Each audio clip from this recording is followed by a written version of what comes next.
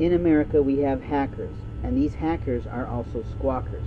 They're squawkers because behind people's backs they hack, they lie, they steal, they cheat, they complain, they disregard life, they disrespect people, they complain about people, they're jealous of people, they're immature, and therefore they're hackers.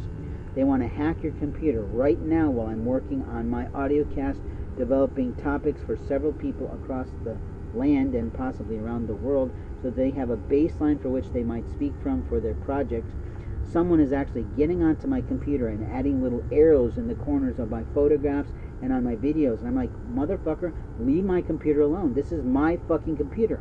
I don't get onto your fucking computer and touch it. I don't get into your cell phone and play with it. And I'm telling you, motherfucker, stop. Because the people looking out for me are so fucking high that they will eat you for lunch.